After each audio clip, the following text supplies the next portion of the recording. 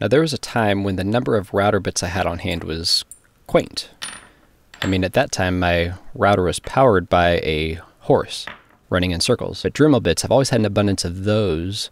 You know how you buy a Dremel bit kit and you feel like a moron not knowing what most of them do? So I just put those in an organizer, and we'll see those again later.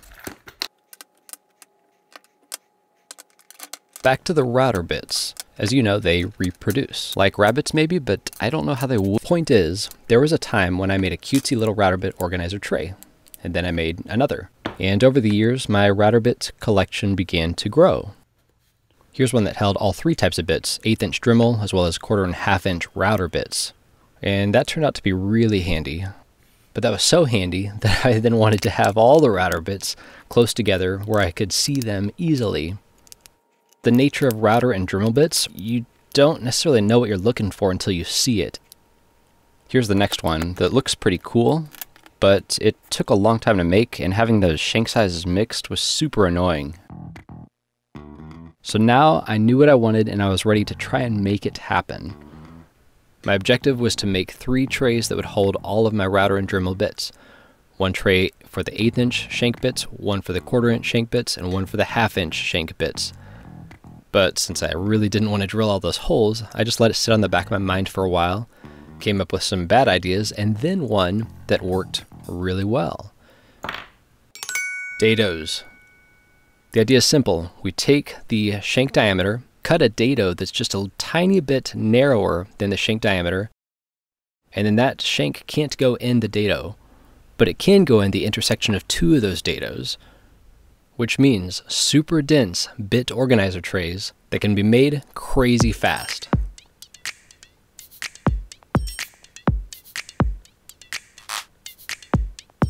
So here are the trays I made about a year ago, the Dremel bits, the 1/4", and the 1/2". And after seeing how those have worked over the past year, I made a couple tweaks, and this past weekend I made the final trays to fit this organizer here.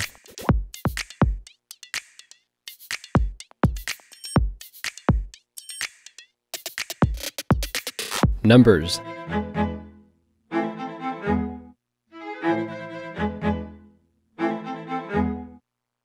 The 1/2" tray has 63 locations for bits. The 1/4", 216. The 1/8", 384. And that was harder than I expected it to be. My calculator's in use, so I did that in my head, which to my surprise worked. Now hold on, let's not pass that up too quick. That's 384 holes, effectively, on a surface that is smaller than a sheet of paper. Then there's the added benefit that they're not actually holes, so you can put things like the wrenches or discs in here. Bust out some columns, and then you have a little tray for some of the things that don't fit in holes or grooves. Those 384 holes on this tray took less than 5 minutes to cut. No center punching, no drawing lines. I just used the measuring tape on my table saw sled and moved the board along incrementally.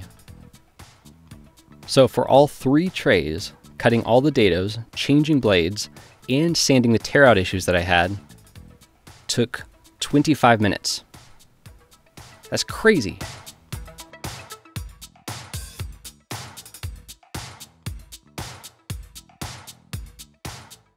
Now those 25 minutes don't include all of the figuring that was involved, so what I'll do now is give you the dimensions that I found to work well. Dado widths, dado depths, spacing between the dados for the different types of bits, and show you how to accomplish that, or give you a couple ideas at least. So let's start with material. I would not recommend MDF. Those little columns were breaking way too easily. And I'd recommend making these 1.5 inches thick. That way there's plenty of support underneath the dados. Now since this was my final project, I went with Baltic birch. Just 3 1/2-inch pieces to provide a really nice, stable platform. Now if you glue up layers like I did, just be sure you have enough clamping pressure so that you don't have any issues with layer bonding. And my rubber clamps gave the level of consistency and pressure that I was looking for.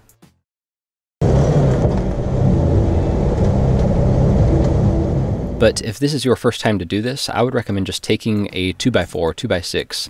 Use that, it's already 1.5 inches anyway.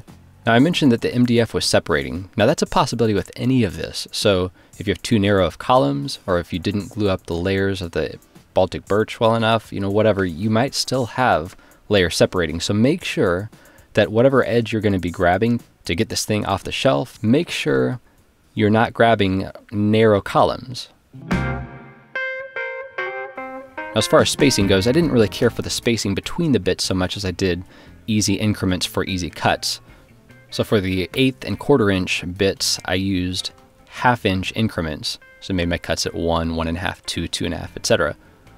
And then for the 1/2 inch bits, I used 1 inch increments, 2, 3, 4, and so on. I think you could get away with making those closer together.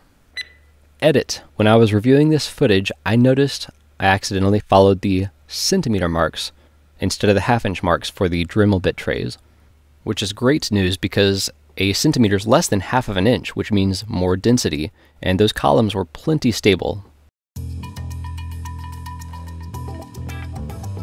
Here are the specific dado widths and depth of cut dimensions I found to work really well together. So take a screenshot or something, I'm not going to read it to you, and then I'll move on and show you how I made those cuts. Creating the dados for the 1/8 and 1/2 inch bits is really straightforward, so let's start there. For the 1/8 inch bits, you need about a 0.094 or 3/32 cut, which happens to be the width of a thin kerf saw blade like most of us have in our table saws. And the dados for the 1/2 inch bits are just about as easy. Using my Ashland dado stack, I found that the 2 wings and the 1/8 inch chipper create quite the perfect combination. Now the dados for the 1/4 inch bit trays, yeah, not quite as straightforward, but I have a couple solutions or ideas for you. About a year ago when I made these prototypes, I found, but I don't think that solution's for everybody.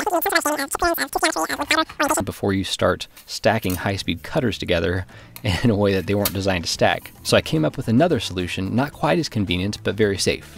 And that solution is to use the same thin kerf table saw blade that you just used for the Dremel bits, but make an extra cut that's 1/16 higher than the cut you just made.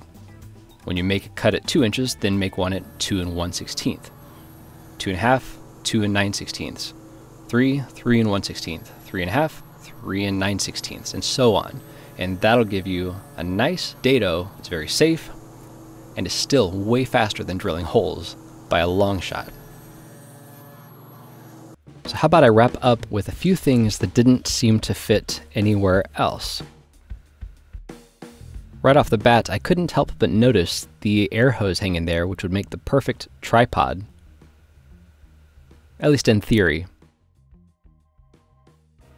Alright, now a glue up like this is very difficult to clamp without the layers shifting around during the clamping process. So what I do is I cut the pieces longer than I need, then put some brad nails in the ends, then just chop them off after the glue up. And this works really well, provided you use long enough nails to make it through all the layers, which I didn't do. See, for this type of glue up, it's really difficult to get the proper amount of pressure, because there's a lot of surface area here, and it's double decker, so you need a lot of pressure to get those layers to bond. Now, to be clear, a glue up like this doesn't always need a proper bond throughout. You put a bunch of clamps on here and only the places you clamp have a good bond, well, that's usually enough to save the whole board because it's not going to come apart as long as you have several good bonds within that area. But in this case, I'm cutting dados all over the place, and so the spot next to the weak bond can't save the weak bond. Therefore, this is a really good test of the effectiveness of this type of glue up. Maybe we can settle all the internet disputes about squeeze out right now, but probably not. As a new woodworker, everybody's saying, more clamps, more clamps, more clamps, you need more clamps, you need to be using more clamps, you need to properly clamp that.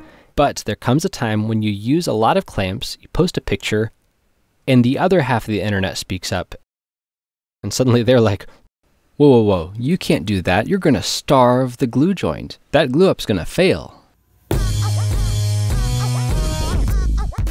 Now look, I do realize that starving glue joints is a real thing, but it seems that it's only really a problem with glue ups where the glue can escape easily.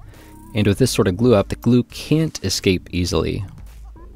And I consistently fail at this type of glue up. I always think I have enough clamps, enough pressure, but then after the fact I see a thick glue line indicating I didn't have enough pressure. So here's a little experiment, or insult to science, to simply illustrate that a little increase in the surface area causes considerably more resistance, causing the need for considerably more pressure. I mean, in this case, 30 pounds of pressure on the large dowel decreased the sticky tack by 1 millimeter. The small dowel, 4 millimeters.